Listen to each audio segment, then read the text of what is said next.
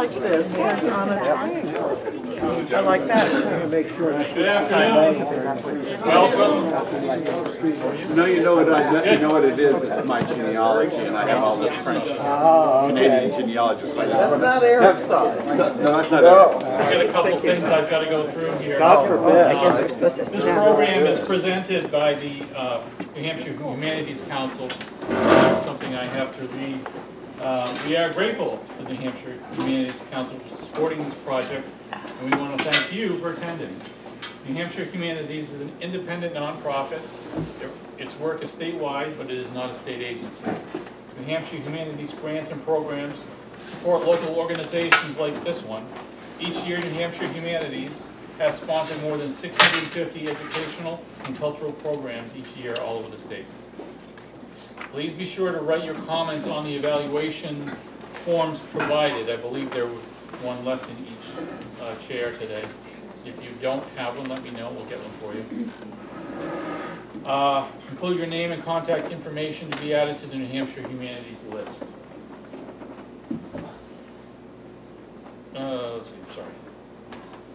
Thank you for coming, and it gives me great pleasure today to introduce a gentleman by the name of Robert Perrault. Professor Perrault is a man who has pursued various careers as a librarian, archivist, freelance writer, historical tour guide, public speaker, photographer, and prolific author. He has published more than 160 articles and 7 books. His volume, Franco-American Life and Culture in Manchester, New Hampshire, is the definitive word on the vibrant Franco-American culture many encountered on Elm Street in the 1950s and 1960s. We are very delighted to welcome Mr. Perreault. Thank you.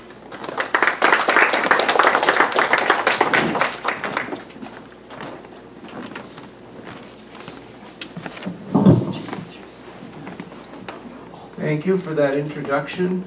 I also want to thank the Humanities Council over here, this banner, which the council wants all of you to see, because if it weren't for the council, I would not be here this afternoon.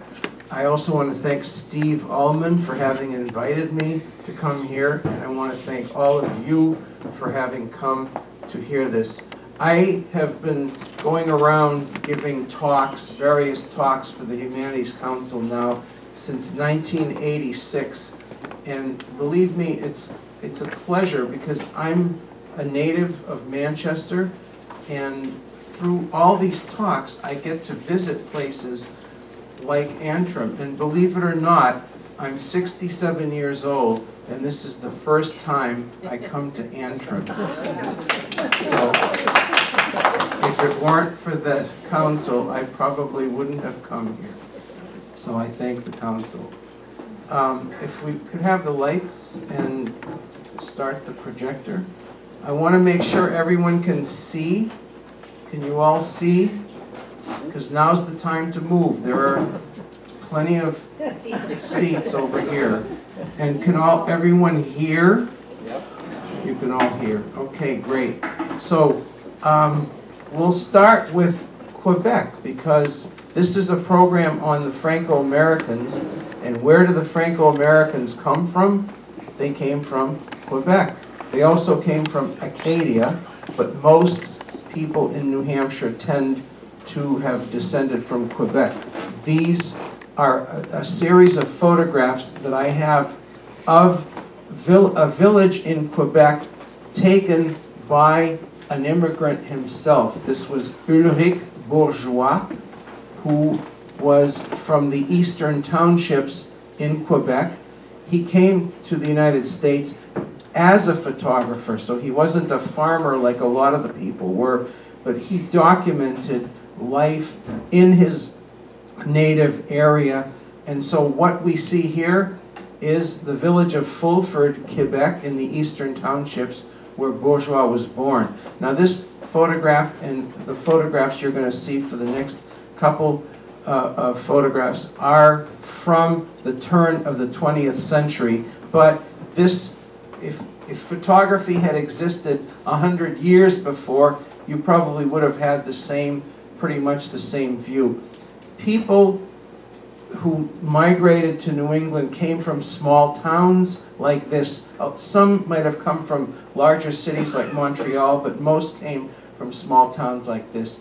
So this is what it looked like, and please keep this image in your head because we're going to be contrasting that with another one a little bit later. People in small villages like this tended to speak French. They tended to be Roman Catholic. They tended to celebrate the same traditions, the same customs. They also lived, for the most part, on farms, on land that they owned, and so they could control their own lives that way. But there was something missing in those lives, and that was usually money. Could we switch? Next slide. Farming was the main type of work, and this was a family type of work. Everyone got involved. You can see the children watching here their grandfather. This is Bourgeois' father-in-law, by the way. And Bourgeois' daughter, who is this young lady right here, she's the one who shared her father's photographs with me. I met her in the 1970s when she was in her 70s, and so we're fortunate to have these. Next. More work on the farm. And you see children working, and that's important because when we get to the mills, you'll see the same thing. Next. And occasionally, in order to bring in a little bit of money, sometimes a farmer could also do something else. In this case, this is Bourgeois' father, who was obviously here a blacksmith. So there's a little bit of money coming in. But for the most part, it's subsistence farming. This is not commercial farming. Next. And this is Bourgeois' mother-in-law. We're going to stop here and talk a little bit about her. Now she's, as I said, in her village. She's at home. She and her family own the land. They own the house. She's at a spinning wheel. She is most likely spinning either wool from the sheep that they have, their own sheep, or perhaps they're growing flax, and so she's spinning that. She will take those raw materials from her farm and use those materials to make clothing. Now, she's using her tools. She will perform every operation there is in the production of cloth. You can see from her clothing that most likely she didn't buy her clothing, she made her clothing. And she's working at home, therefore she can make her own work hours.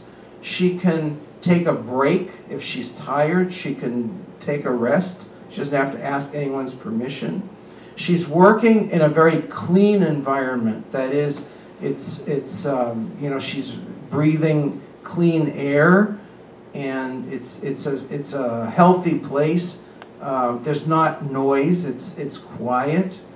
But as I said, at the end of the day, she doesn't have money for what she's doing because she's doing it for her family. But she has pride in her work. She can point to the clothing that she's using and say, I made that with my hands, with my tools, every operation, with my raw materials and whatnot. So there's that identification between her work and her products and herself. Next. Now, what a contrast. This is Manchester. What a contrast this view is from that original photograph that you saw at the beginning with the old houses and the little road going through. Now, these people, in order to make some money, they're hearing stories about places like Manchester, and it's not just Manchester, it's Berlin, New Hampshire, it's Nashua, New Hampshire, it's Lowell, Massachusetts, and I could name many, many cities and towns that had industry going on in the 19th century and in the early 20th century that were attracting people from places like Quebec. And Quebec is just one of those places because there were people coming from all over Europe as well. And so this is, imagine the culture shock that it must have been for these people to come from little towns in Quebec to a large city like, I myself am from Manchester, and when I go to New York City, it's like a big city. Well, this is what it must have been for those people to come from the small villages to a place like Manchester. These large mills and a lot of noise and pollution and whatnot. But they were coming here for economic reasons, and so they stayed. Next. And the workers working in places like the Amoskeag Manufacturing Company, the largest textile manufacturing company in the world, with people like themselves, but coming from all different cultures. So you have not just people from Quebec, but people from Poland and Greece and Ireland and Germany and Sweden. In fact, there was, in 1916, a journalist spent an entire week in these mills, and at the end he wrote an article in which he said he heard, this is 1916 now, 28 different languages spoken in these mills. So you can just imagine what it would have been like for the people coming from all these different cultures, from different religions, different traditions, different ways of thinking. And there had to have been clashes, you know, culture classes, and yet somehow they all had to get together and make cloth for the Amoskeag Manufacturing Company. And of course people worked in other industries as well. The shoe industry was very big as well. Next.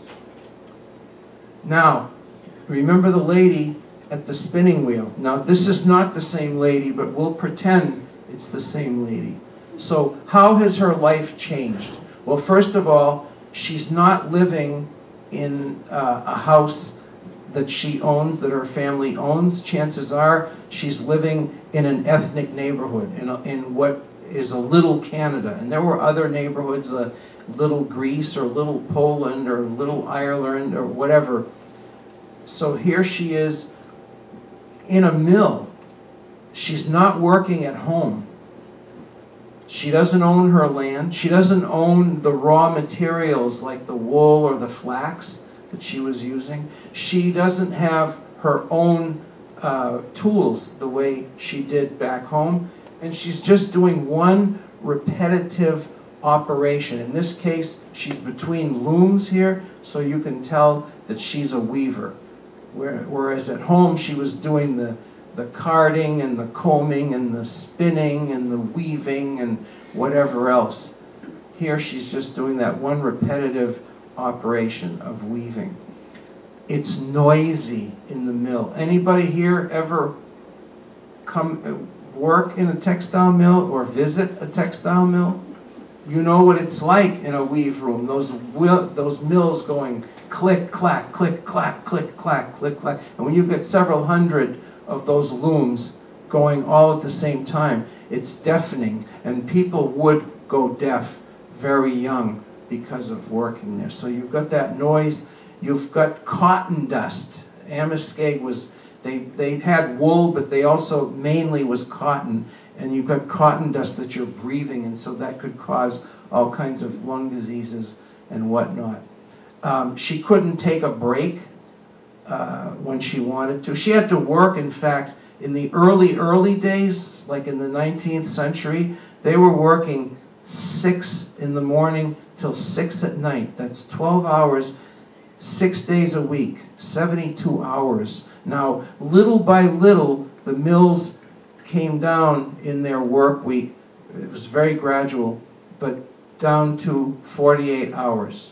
So from 72 to 48, but that took many years. So you can just imagine what it was like to not be at home, not be able to work the way you wanted to at your own pace or whatnot. You had to go in when the mills told you to go in, when that mill bell would ring in the morning and summon you. And if you wanted to take a break, you'd have to ask your boss. And if your boss was a nice guy, maybe they'd let you, and if the boss were not, you couldn't. And so that's what her life is like. But what does she have? Money. At the end, she has a pay. So that was important for her. Now, you saw children working on the farm. Here, children are working in the mill. Now, I know it's shocking for people to see that, but kids as young as 8 and 9 years old working in the mills, but they were accustomed to it. In those days, that's just how it was. So by our standards today, this would be shocking, but that's the way it was. And this photograph is part of a series by Lewis Hine, who went around the country taking pictures of young children working in the mills in order to try to enact child labor laws. Now, children were hired oftentimes because they have little hands, little fingers, and they could do certain things that bigger hands couldn't do, just, you know, threading and things like that. But kids could also be undisciplined. Obviously, children are children, right? So even though the machinery is dangerous, there were oftentimes accidents. Kids would lose fingers or hands or whatever it was. So it was really something dangerous. And eventually, child labor laws were enacted, and so this sort of thing couldn't continue. Next. But it wasn't all drudgery either. There were, I mean, these people here look quite happy, and oftentimes people would say, well, you know, I found my spouse in the mills. That's where we met. And I had done a number of interviews when I first got out of college. My first job was working for the authors of the book Amoskeag, Life and Work in an American Factory City. So I had to go out and interview former Amoskeag workers, and they told me sometimes, well, you know, it was drudgery, but we tried to make the best of it. And so when the boss wasn't looking, sometimes, you know, the boys would chase the girls around the spinning frames or whatever it was. And so, you know, this is one happy couple here anyway. So it wasn't entirely bad. Next. And here's a typical family on their porch steps. You can see there's 3 generations here living together. In Canada, that's the way it would have been, living on a farm. They'd live 3. And I know in my family, I have an uncle who told me he remembered having a great-grandmother still living there. So, you know, they were living 4 generations under the same roof. They would build these houses. You can see there are 3 mailboxes and 3 doorbells there. So it's a triple-decker, 3 apartments. So people would rent apartments in these types of buildings, or some aspired to actually own one. So if they lived for a certain number of years in the city and they had, you know, pooled their money, because they had large families, they'd pool their money, and the large families, the kids would be working in the mills, giving all their money to their parents so that they could end up buying a house like this, and then either the entire family would occupy the house. You know, you might have the older, the main old couple living downstairs, and then maybe some of the older children with the grandchildren living on the upper floors. Or sometimes they knew people from their own village who would move to their neighborhood and actually rent an apartment from them. So that these neighborhoods, like a little Canada, it was like a bunch of families and friends all living along the same street or whatnot. Next. It's to give you an example of some of the buildings. This is a multi-family house. You could have 10 or 12 apartments. Next. This was the more typical one, type of house, either 2-family, or maybe if they had made on the 3rd floor not an attic but actually a small apartment, it could be a 3 families. Some of them had a flat roof up top so they could have a full apartment. Some even had 4 stories. These were the more typical houses. Next. And in the very poorest section, this is what was called the Flatiron District. This was actually a small French downtown neighborhood. Now, Manchester is separated by the river, the Merrimack River. So the downtown area is along Elm Street on the east side. This is on the west side, being the French neighborhood. And what you had were downstairs on the ground floors, you'd have all kinds of shops, you know, little small grocery stores and little restaurants and cafes and barber shop, tailor shop, print shop, whatever it was. So that was all commercial downstairs. And then upstairs you had tenements.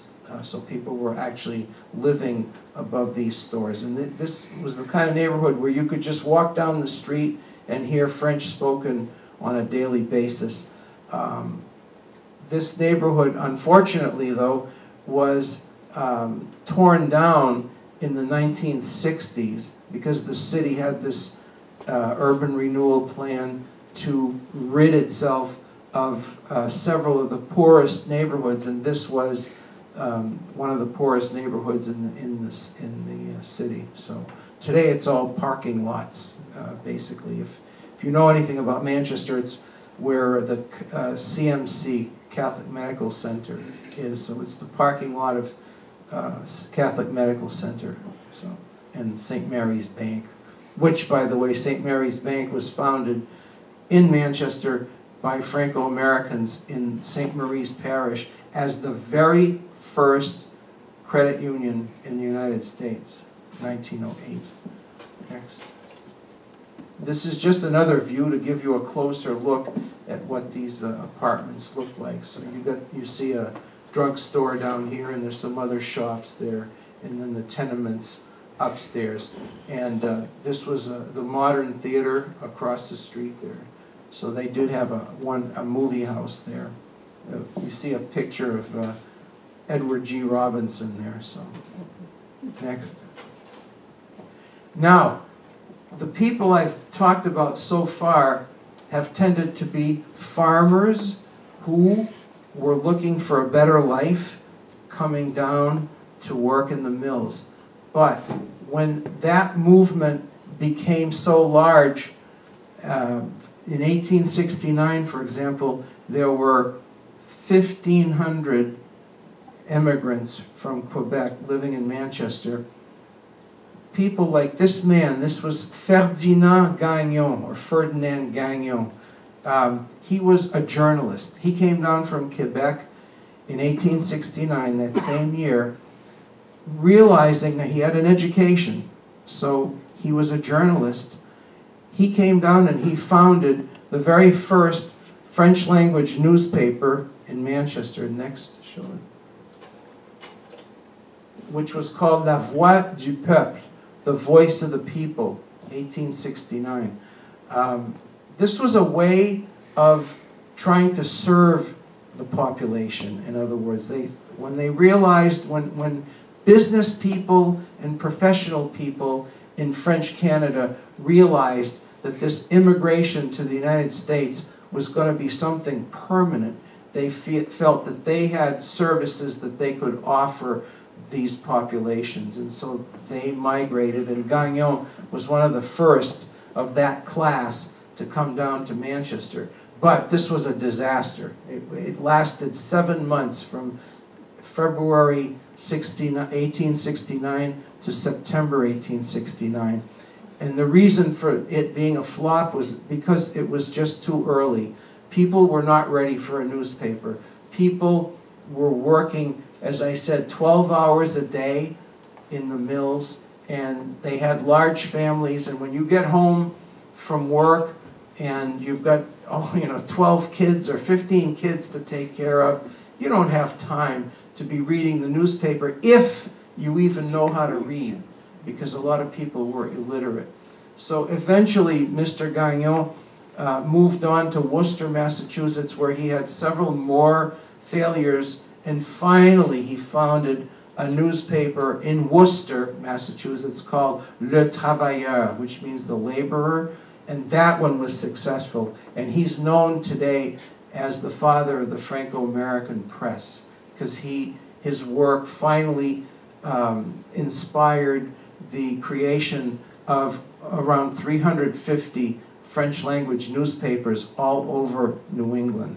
So, next.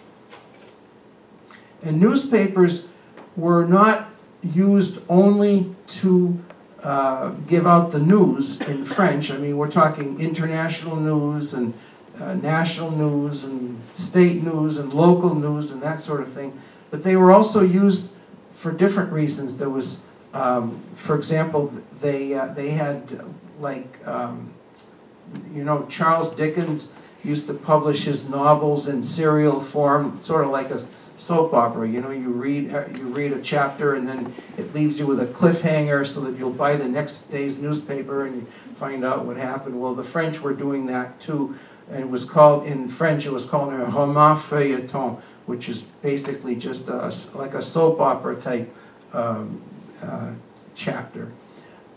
They encouraged poetry as well, but also propaganda. And this is a page that just shows, it says Manchester and its advantages for the Canadians. And so what you were supposed to do in this newspaper, you were supposed to cut this out and mail it off to your relatives in Canada so that they would come down. Because, and you see there's a picture of a pastor there and there's a church, and they're showing Amoskeag Falls. That's the water power for the mills and all. Because in French Canada, they were seeing their population literally bleeding down into New England. Between 1866 and 1875, 50,000 Quebec residents left Quebec per year in those years to come down and live in the United States, and a lot of them ended up in places like Manchester. So pastors, Catholic pastors, would get up in the pulpit on Sunday and say, stop going down there. This United States is a Protestant country, and you're going to lose your faith, and you're going to lose your language and your culture and all that. And people were saying, well, yeah, but you know, they have churches down there, and they have schools, and they have French newspapers, and we're not going to lose our culture. And this is what this was all about, was to build up an entire cultural network of churches, of schools, of newspapers, of clubs and organizations, of businesses, all in French, so that people could keep their language and their faith. Speaking of faith, here is the typical founding pastor. This is Monsignor Heavey, who came first actually he came from Canada but went to Lewiston, Maine, founded a parish there. And then when he thought he was going to retire, the bishop said, no, you did such a good job in Lewiston, Maine, we're going to send you to Manchester, where he founded St. Marie's Parish. Next. St. Marie's Parish, which is still there today. One of the most beautiful churches in Manchester, and I would say even in New England. Next, show the interior. It hasn't changed. This is an early photograph, but it hasn't changed. In fact, my wife and I, she's running the projector over there, we were married in this church in 1981 in French. So, you know, the culture is still there. But when you look at this, this is really, I see this as a statement. I said that faith was important, language was important, faith was especially important, because in Quebec, when the English conquered Quebec in 1759, they attempted to get the Canadian citizens, the French Canadian citizens, to adopt Protestantism and to adopt the English language. And the French said, no, our culture is French and we're Catholic and we're going to stay that way. And so this whole ideology was born out of this resistance, and it was called survivance, which means survival. And so this, I think, the richness of this building, this church, in contrast with people working in mills, because it's the people working in mills for small salaries, building this says a lot. It says that what was important to these people. Today, I don't think you could build a church like this. I really don't. This is, you know, one big sacrifice, I think, for these people. Next. And just to show how important faith was, they would even have religious ceremonies outside. This is a mass. You can see the altar over here, and people are outside, and there's a mill right there. So they're showing the world on the outside that their faith is important to them. Next. And the next thing after founding a church would be to found a school. And so the nuns would teach. Now, in this particular parish, the nuns were teaching the girls, and the brothers, next, the brothers were teaching the boys. Now, in some parishes, like in mine, for example, we had nuns teaching both the boys and the girls, so it depended on the parish. Now, these schools, these parochial schools, were bilingual. So you had half a day of French and half a day of English. And you had to know, when you entered first grade at age 6, you had to know both English and French, theoretically speaking. Now, there were kids whose families had, now when I came to school, I was in grammar school here from 1957 to 65. When my generation came along, there were still kids coming in from French Canada, the very few. They knew French, but they didn't know English. Other kids had been in Manchester or somewhere else in the United States for several generations. And I always say, with each generation, you put a little bit more American water in your French wine. So you'd be losing a little bit more of your language.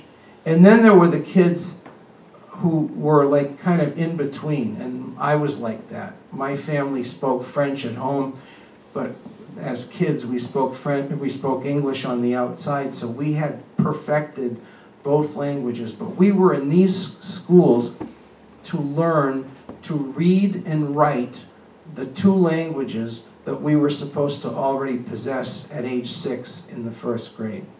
So, and the most important subject was religion, catechism. That was the #1 reason these schools existed, because catechism, it was, as I said, faith was important, and